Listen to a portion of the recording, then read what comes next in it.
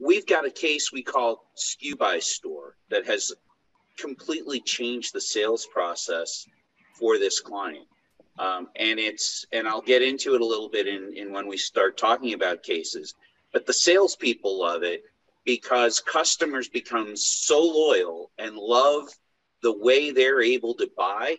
It actually has changed their onboarding of new customers.